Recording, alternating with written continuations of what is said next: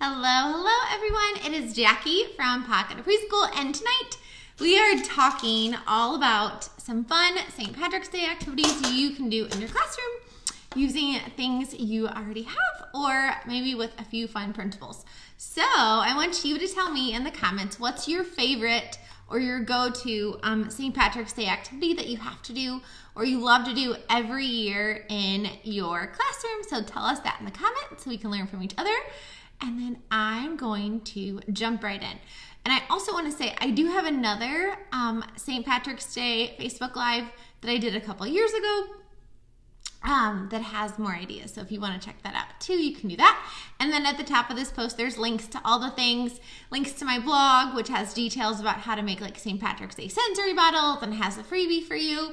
And then there's links to like my TPT store, Amazon favorites, all the things. So all the links are at the top. So again, tell us your favorite St. Patrick's Day activity in the comments, and we're gonna jump right in. So one thing I love to do is always get out like themed manipulatives, but St. Patrick's Day is kind of a tricky one because there aren't a ton of fun manipulatives for a St. Patrick's Day theme, but you can see these little coins, I made them. So I literally took like the little, I'll show you my little tray of manipulatives in a minute. But I just took the gold coins you buy from like the Dollar Tree, like the plastic fake ones, and I put letter stickers or just those dot stickers on them. And then on each side I have a letter, so there's like a uppercase D on this side, and then on this side there's a lowercase d. Sorry, it's backwards for you guys. But that way I have some fun little letter manipulatives to go with the St. Patrick's Day theme. I think this tray is either from like the dollar store or like a party store. I don't know where I got it. I can't remember. But just a fun tray that's seasonal, adds a little bit of extra spark. These little cauldrons, which are usually out around Halloween. You can get them at the Dollar Tree, or I'm sure like a Party City place has them. So that's always really fun. And then you can always just get out the manipulatives you always use, but just get out like those like St. Patrick's Day colors or whatever theme you're doing those colors. So just get out those for the cubes and the dice. I love using gems, green ones. Pom-poms are fun. And then if you don't have gold coins, you can always use yellow or orange pom-poms too. You can, of course, pony beads for that color. And then I actually just found these this year. So they're little St. Patrick's Day mini erasers.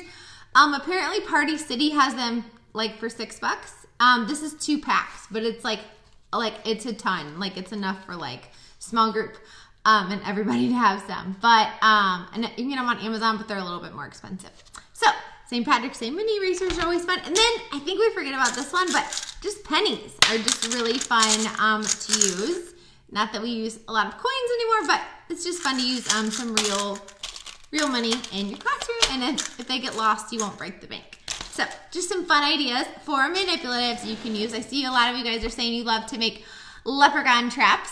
So to get us started, let's start off with my fun twist on a leprechaun trap. So I updated my St. Patrick's Day Math and Literacy Centers pack. So if you own that, make sure you go download that again, because I added this fun activity because I know a lot of teachers always make or have their students make leprechaun traps for St. Patrick's Day. But to sneak in some more math, I added these fun printable little cards, positional word cards, so they can each build it. They're leprechaun trap, and then I have the little printable leprechauns so they can move their little leprechaun to the different places. And yeah, so it'll be just, another way to sneak in some, again, positional words. You can also put these in the block center. You can make leprechaun traps in your block center with actual blocks, or you can do it with like recyclable items. Like it's, just grab some like plates from the Dollar Tree. I found some cups, like with the St. Patrick's Day theme. I cut up some paper towel rolls. These are just cut up pipe cleaners and popsicle sticks. Green cups at the back, gold cups. I think those are Walmart. And then crepe paper is really fun because they can roll it out and make like a path and put like gold coins on the path, or put it around it or over it. And this is at the Dollar Tree. So it's just a really fun, just something different to add, and it won't like break the bank again. You can always put the little cauldrons or the little coins in there so they have something to put inside their trap.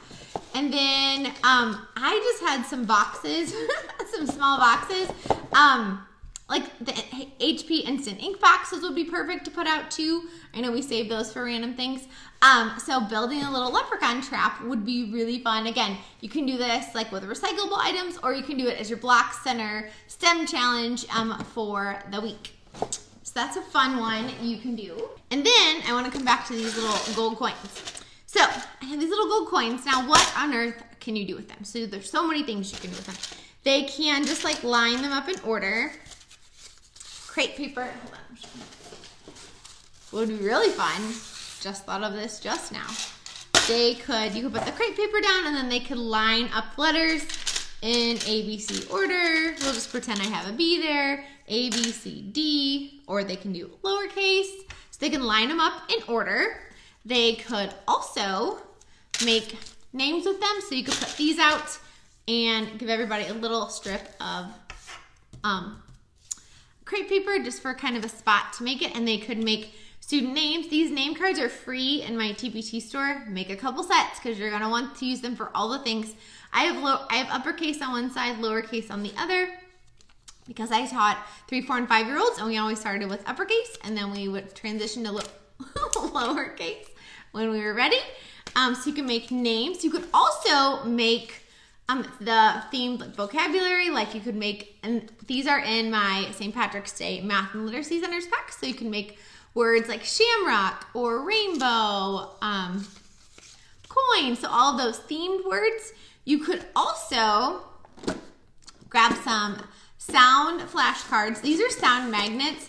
I love these things because they're great, because they make everything hands-on, but they're not like a flashcard, so like nail, so they could find nail, and then they would have to find the letter N, and then they would find zipper, and they would have to find the Z. So these are great to put out. Again, they're just sound magnets. Like, these are old, you guys. Like, mine are starting to turn yellow. I think I've had these like years and years. Like when I first started teaching, I bought these. You can also do CBC words, or I got some CBC magnets, object magnets in my Kinder Crate, so I'm sure you can find those on Amazon. So you could do beginning sounds with beginning sound magnets. You can make words, themed words. You can make names.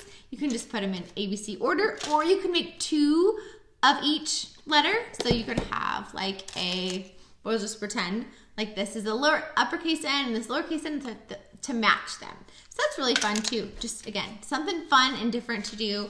Getting students talking about letters and sounds. I'm surrounded with stuff. Okay, another thing I love to do is, y'all know I love Play-Doh trays. So in my classroom, on my art shelf, I have a designated spot for the Play-Doh tray because I have one out at all times in my classroom. I usually change the Play-Doh tray depending on our theme, probably about once every 2 weeks. So this one, I just kind of threw together before Facebook Live. I have a different, there's some other ideas on my blog, but basically I just found all the St. Patrick's Day things. I had 2 of these. I don't know where the other one is, but one is fine. And then some Play-Doh in that color. And then I put some beads out because beads are fun, so they could make the shamrock cookie, and then they can push the little pony beads in using all those their pincer muscles. So as they're smushing and they're pinching and they're creating and they're stretching and pulling and cutting on the Play-Doh, they're building all those fun fine motor muscles. You can also put some gold coins in there, and putting a poppet in your Play-Doh tray would be so fun because they can either just roll little balls and put those in the poppet, and then they could put like a little gold coin in there or a little gold bead, or they could roll like a Play-Doh snake and then they could cut it. And again, if you don't have Play-Doh scissors, you can totally use regular scissors. And then they can cut up the Play-Doh and put it in the poppet, and they can put the beads in there on top, again, using all of those little muscles. And then I also just grabbed all of my green Play-Doh tools. So this is like a lemon squeezer. This is from the Dollar Tree and so much fun. So they put the Play-Doh in and they can smash it. And as they're smashing it, they're working on their grip strength and strengthening those hand and their wrist. And then they have to get it out. So I have to pull it out. And they would have to pull it out from the inside too. And then, so that's a fun idea for a Play-Doh tray. But you guys can make it with whatever you have in your classroom. Again, you can put mini erasers in there. You can put coins in there.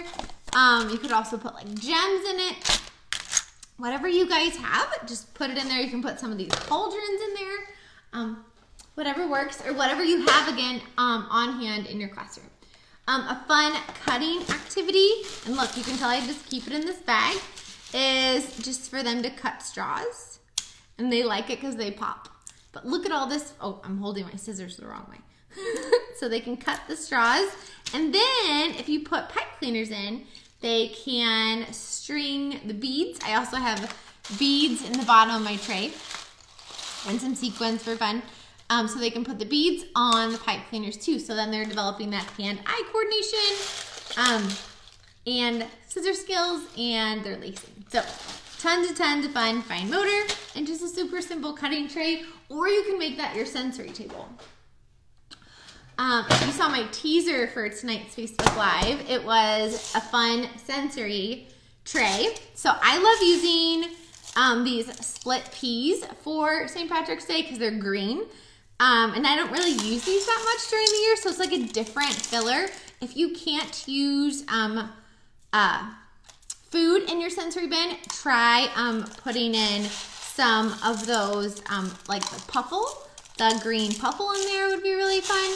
Or like that green pet bedding, that would be fun too. And then I found these little shamrocks, so I put those in there. And there's some little, I found like green and the little buttons. I think they're in like the Target dollar spot one year. And then I found little rainbows. Those are in there too. And then the cauldrons are in there. Oh, I forgot my little scoop. Oh, here it is. So I love using little measuring scoops in the sensory table. One, because they're super cheap. You get 4 for $1 usually. And they have to scoop and they can fill it and they can dump it. And then if you want to make it even more fun, you can also put number stickers on these cauldrons. So like this would be the number 4, and they would have to put 4 coins in. So you can sneak in some literacy there. Oh, you could also put numbers on these coins too. And then, like let's say you have this, let's say you do a St. Patrick's Day theme for 2 weeks. So you could do this for 1 week or a couple days, and then the next day. So I always use these little bins, just so you know, for Facebook Live. My sensory table is bigger, so this one, I would just literally put this like in the back. And then I would sprinkle in, oh, I didn't sprinkle very well. Sprinkle in some magnet numbers so they can stick the magnet numbers to this is just a cookie sheet from the Dollar Tree. Or, like they can pick a number 2, put it in the pot, and then they can put 2 gold coins in, and maybe 2 shamrocks, and maybe 2 rainbows. So that would be like the 2 pot, or whatever they decide to do with it. It's open-ended play. I just set it up so that they have learning opportunities, whether they use it their own way or use it the way I intended is totally up to them. But again, if I didn't put this in there, and I didn't put these numbers in there, that number recognition would be gone. That learning and objective, they wouldn't be learning about that. They would just be scooping and dumping. And scooping and dumping is great, but at this point in the year, we kind of need to keep adding and have them doing some other things with it. Are they gonna scoop and dump with this in there? Absolutely, but they're also gonna be looking at numbers, and even if they don't match them, they still might pick out all the numbers and just put the numbers in one of the jars. They may not be saying the number, but sometimes them just looking at it, they may be saying it to themselves in their brain. Because sometimes we don't always get to hear all the things they're thinking. Oh, and tweezers are always really fun to add to a sensory table. These hand ones are my favorite. You can get them on Amazon or usually at Walmart in like the kitchen section. So it's a really fun sensory option for you guys.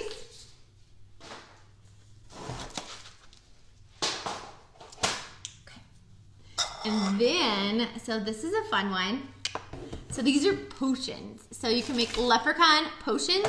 So this is just one of those like silicone molds. If you don't have a shamrock silicone mold, I'm sure I got it from Dollar Tree one year. You can just put in like a cupcake, like the little cupcake tins from the Dollar Tree. You could put those in there. You could put a whole bunch of little cups in there. You could put a bowl in there, whatever you have in your classroom. And then I have some green water, which I just colored with some food coloring. And then what they can do is just use these little droppers. Use whatever droppers you have. I found these on Amazon lately because my other ones were getting old and gross. You can also use those bigger turkey baster ones if you're putting this in the sensory table. And they're basically just going to mix and dump and explore. But as they're using all these things, see how they're turning their wrists and they have to problem solve. And I have glitter in here. This is just shaving cream and some like food sprinkles, but obviously they wouldn't be eating those. But they can just mix and dump and smash and squirt, and they can be problem solving. They can be exploring capacity because they will want to fill it to the top.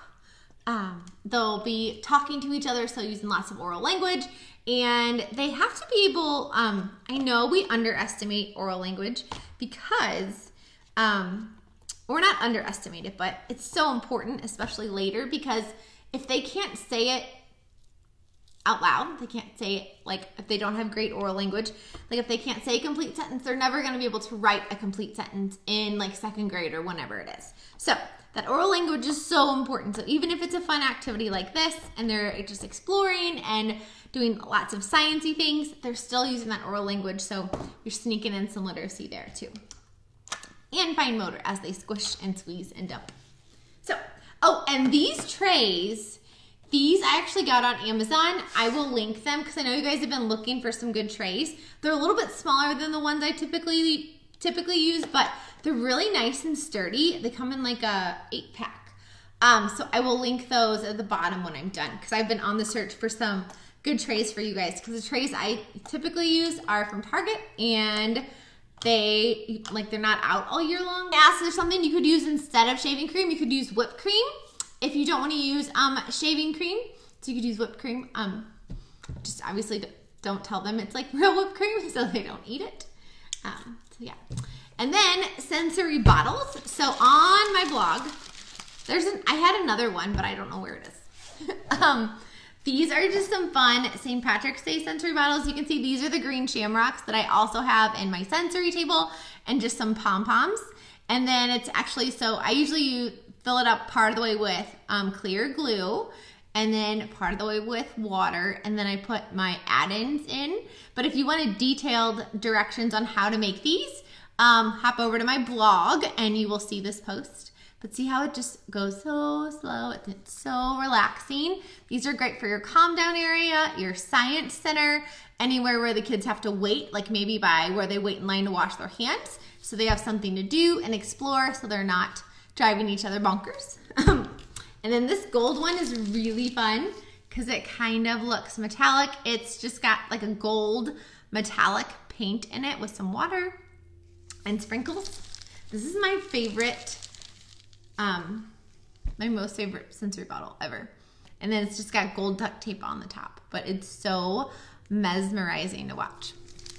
So fun. Oh, and somebody suggested for the sensory thing that we just talked about, you could also just use like, you can make foam. I forgot about that. So basically you just take water and like kid bubble bath, and you mix it up with a blender and you can make like foam, which is just a whole bunch of very, very soapy bubbles. And you could use that too if you don't want to use shaving cream. So thanks for that idea. Somebody just put that in the comments. So these are Voss water bottles. I actually bought them empty off of Amazon. I have a whole sensory bottle shopping list on Amazon. So if you don't want to have to like take the labels off, you can just buy the empty bottles. Or Gatorade bottles work really good for sensory bottles because they're a little bit thicker. So yeah, but they're the plastic ones. So fun.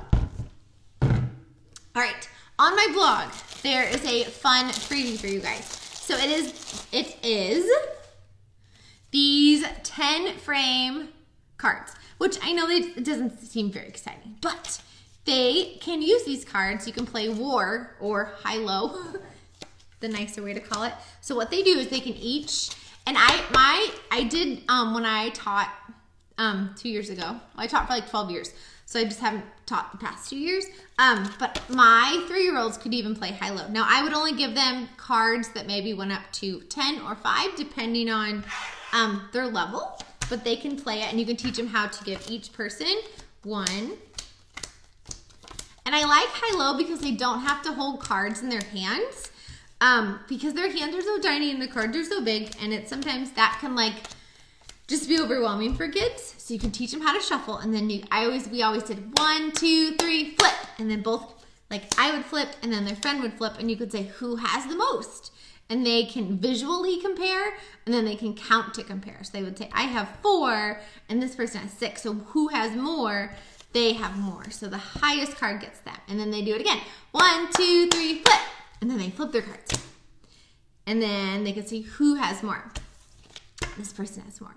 And this 1, 2, 3 flip, it's a way to get them on the same page. It's at kind of keeping their attention to each other, because as you know, when little kids play card games, they're like this and their attention wanders. So just doing that 1, 2, 3, flip, and they can clap with it. 1, 2, 3, flip. It's so much fun. The kids get so excited. They see their friends playing it and they're playing it. And then you can also, since it's a freebie, send a print off an extra set. You can also print them off on like green paper and send us at home, and they can play high-low at home once they've learned it in the classroom. But 1, 2, 3, flip. It's so much fun. I think high-low is just underestimated. And I think it's one of those things that we get so excited about all these other things you can do. I think some of the traditional games that are so much fun to play, I think we kind of forget about, because I kind of forget about high-low sometimes. And I always usually wait to teach high-low until like the spring, until like we get all the social skills down, especially when I taught 3, 4, and 5-year-olds. And I would usually pair my younger, when I would teach high-low, I always paired my younger with an older. That way the older one could kind of help the younger one out. 1, 2, 3, flip. And they like teach them how to play. And then once they learn how to play the actual game, then I would divide them up by ability and have this group of kiddos have cards up to 20, and then these kiddos have cards up to 10, so then they can play at their level.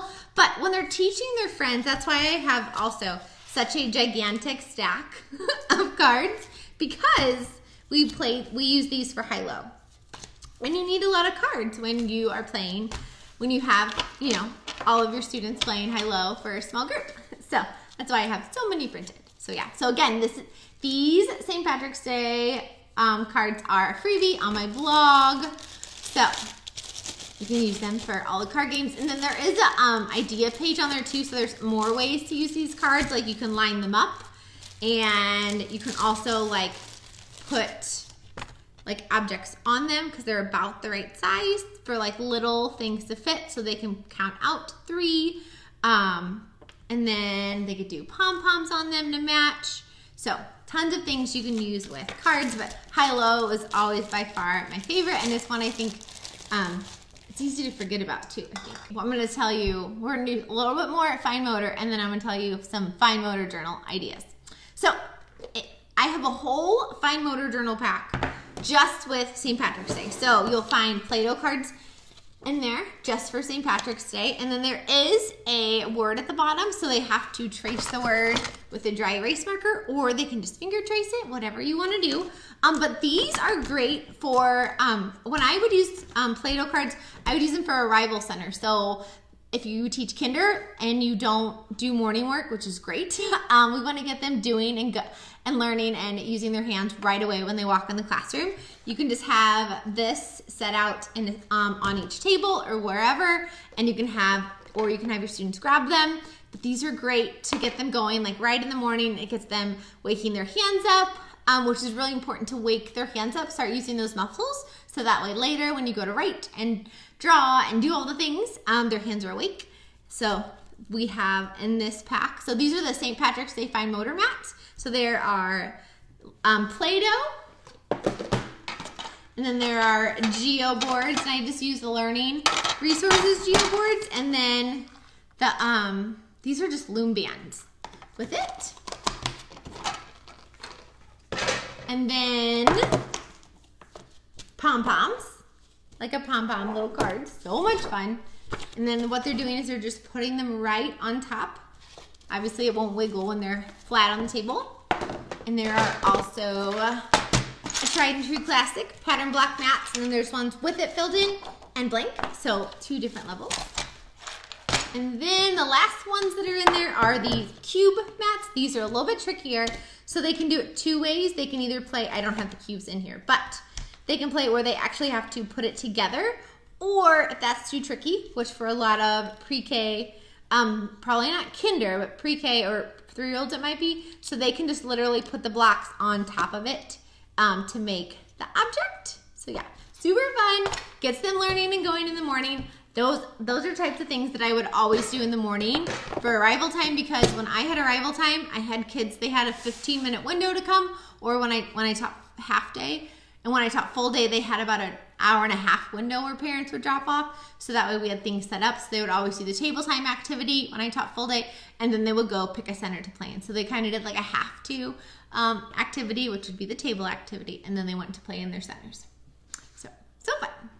All right, you guys ready for some fine motor journal activities? So these are fine motor journals, and I have a whole thing about it. I'm working on the blog post in my TPT store with tons of ideas, but you don't need that pack to do these.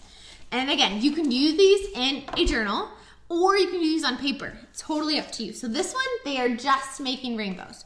So they're gonna make a bump. So they're gonna go bump, and they would make all the red ones. So they would go bump, bump, and you would say space them out all over, and then say, okay, what color comes next? And they would say orange, or they can make rainbows in whatever color they wanted. They don't have to do them in order at all. So that's a fun one they could do. You can also, sticking together, make a pot of gold. So it would be they would make a U shape and then go across to make the big pot, and then do a whole bunch of circle coins. And you could say, oh my gosh, what letter was that pot of gold look like? Oh my gosh, it looks like an uppercase U.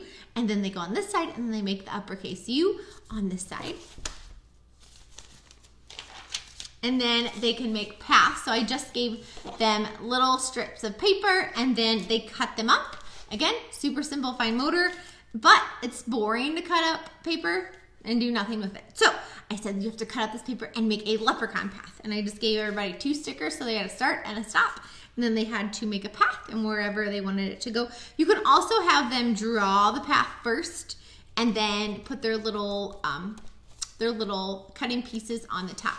And then this one's super simple, but just hole punches. So I know there's always like fun St. Patrick's Day like stationery, or honestly, this isn't really even St. Patrick's Day. It's just like different green pattern scrapbook paper I had. And I just cut strips, and then they just use hole punches. I think this one's from the dollar store, and they just punched holes in it, and then they just glued it in, and I gave everybody a little square of stickers, and that was the fine motor activity for that day. And again, if you don't want to do these in your fine motor journal, you can just do them on a piece of paper too. And then you could also do clovers.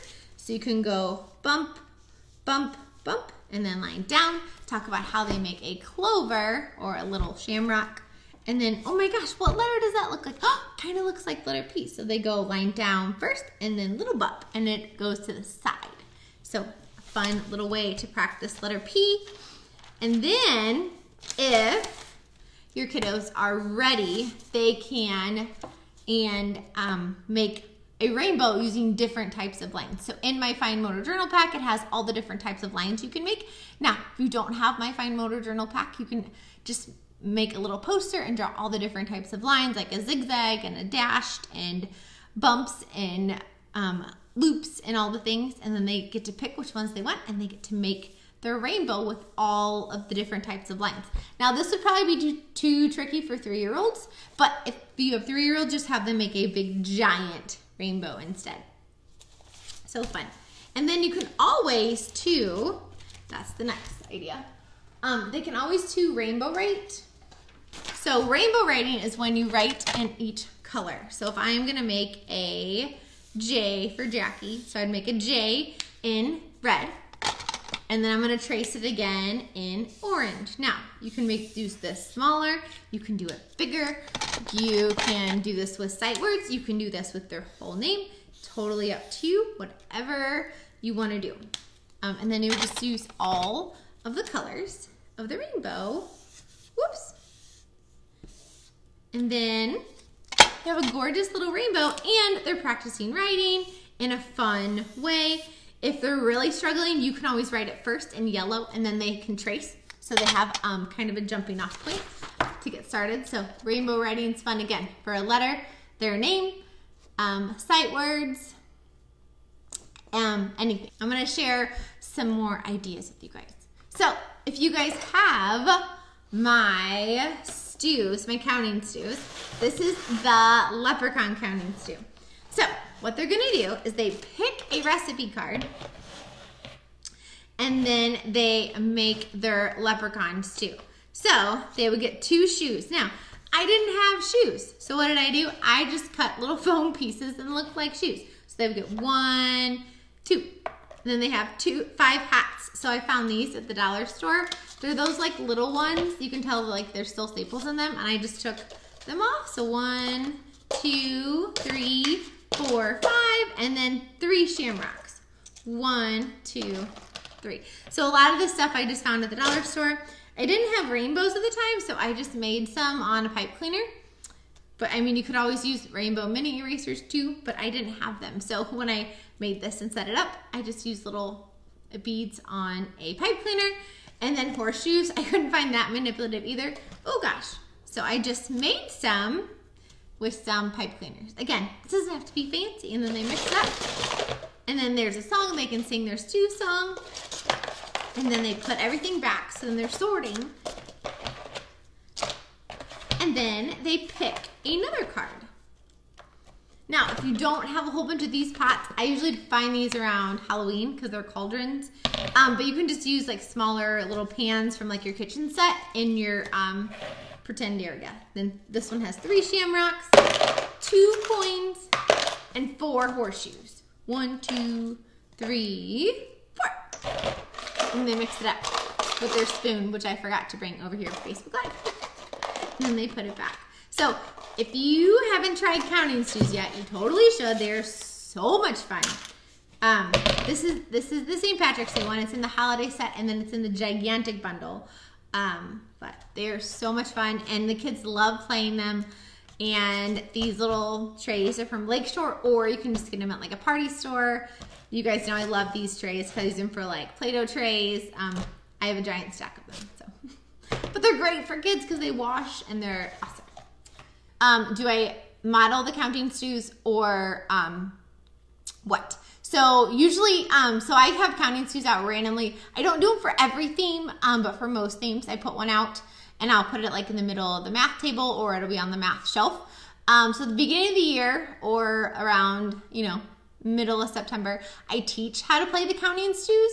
So the first time we do it for small group, and then maybe, you know, a month later we'll do it again for small group, or we'll put it out for a table time activity. But the first time I model it first, and then the kids play, and I may have 2 counting stews out so that way everybody can play and a counting stew. And then after that, it's usually just out in centers, and then it's out either for small group, because I can use that as a great math assessment, just by observing them counting and identifying numbers. So that's a great way to assess kiddos, just by watching them play. And then, yeah, and then it's just out. And if I see them struggling with it, then I'll reteach it for small group. I know some people also put like this, they will put like all of this in their sensory bin. So like their sensory bin will turn into the counting stew. So rather than having out all these little guys, they would put the big guy in, and obviously it would be the big sensory bin. And they put these in the back, and then all the different little things would be in the sensory bin. Just a different fun way to play. So that way they could all play it in the sensory bin, or just maybe have a couple pots in there. Or maybe use the little pots if all your stuff's little. These hats won't exactly fit in there. So, so yeah. So I know people have played, teachers have set it up that way in their sensory bin too. That way, maybe they need something else in the math center, or they need that spot in their classroom, or maybe they're just trying to mix it up to kind of keep them excited and going, because in the springtime it's a little bit trickier to keep them excited and engaged, as we all know. Oh, and this is how I keep it. So once I'm done with all the pieces, I put all of them in here, and then I put it in my like stew bucket or like crate, and then I can just pull this out and put it in the tray, and then I can put it out for centers. Because as we all know, like it takes a while to switch everything out for all the themes. So somebody's asking about my shirt. I want to say this was in one of my Kinder crates, which is a monthly subscription box you can grab, which I'll drop the link for that in a minute, or after we're done. They have fun shirts. Oh, Alicia said for smaller green hats, she used plastic soda bottle caps. Oh, that's so smart. See, teachers, you guys are just the best. So we're just gonna keep going. So I know you guys love the coin letters. So if you don't have those coin letters, I have printable coin letters in the St. Patrick's Day set, and look what I made, you guys. So fun. It's in rainbow rice. So if you don't want to do like a St. Patrick's Day sensory bin, you can always do a rainbow sensory bin with some gorgeous rainbow rice. And how you make rainbow rice is just rice, and I just use liquid watercolor in a baggie, shake, shake, shake, and lay it out to dry. So yeah, so fun. But here are some fun, where are they? Some fun things you can do. And again, you could use these paper letter coins, or you can use the letter coins that I made with the stickers. So you can make, oh, you know what? I said this at the beginning, but that's okay. I meant to show you guys this at the beginning, but I got excited and kept going with something else. But you can make names, and this little printable pot is in there. And then you can also have them make sight words, because there are sight word cards, so they can make little sight words. And then there are worksheets included, so they can rainbow write the sight word games, or the sight words on a paper. So, okay. Sorry, I forgot to show you that part when I showed you guys the gold coins that I made with paper earlier in the Facebook Live. Whoops. Oh my gosh. Okay. And then I'm going to show you a couple more games that are in my math and literacy centers. And then, I have one more thing to show you after this. Okay. I'm going to get up and I got to walk around. And sometimes I lose service, so I wanted to make sure I did that at the end.